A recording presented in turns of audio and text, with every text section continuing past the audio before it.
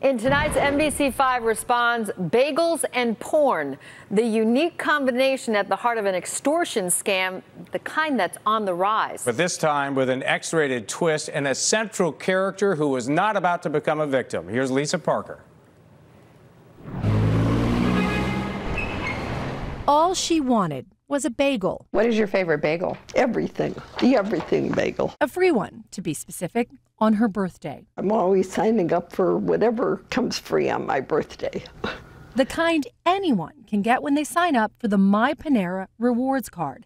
What Arlene Kaganov got instead? Never anticipated it would lead to extortion letters. Threatening emails, one by one. They all say exactly the same thing. 6, so far, detailing behavior some might consider a private matter. They all pretty much say they've been watching me watching porn,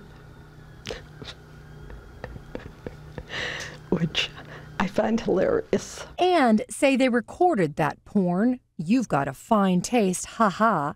And Arlene watching it. Yep, it's you doing nasty things. They call it our little secret. Okay. And they told me I had very good taste in porn. So I thought that was nice. The letter demands she pay $1,400 in Bitcoin to get that recording. One problem, Arlene says. If they were watching you, what would they see? They'd see this little old lady sitting there cursing at the computer because it's not doing what I want it to do.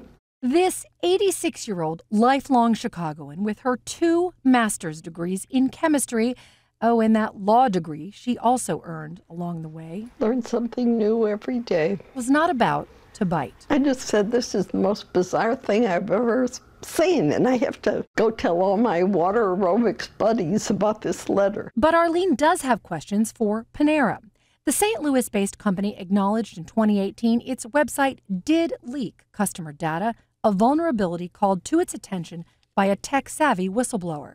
Leaked data, including customer names, emails, and physical addresses, and birthdays. The company estimated fewer than 10,000 customers were affected. The whistleblower put that number as likely much higher. Arlene is certain that is how the extortionists found her. In their letters, they cite her username and password, a unique combo she says she only used for that Panera account. Okay, I have a password here. As verified in her trusty, There it is. old-school password book. For its part, Panera told NBC5 Responds, no, My Panera rewards account passwords were exposed during the April 2018 incident. We also went over our forensic records from last year and confirmed that Arlene's account was not accessed improperly. Arlene isn't buying that explanation, Right. but also isn't buying any Bitcoin anytime soon and wants to be sure no one else falls for this X-rated scam. If they're sending 6 to me, obviously they're sending a lot more out there to other people.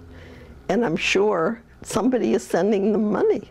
So it ceased to be funny. Now, Panera says it never disputed that data was leaked via its site, since fixed, but also says its own internal probe found that customer passwords were not among the details exposed. For her part, Arlene says after those 6 threatening emails, the scammers finally apparently got the message, and these days are leaving her alone.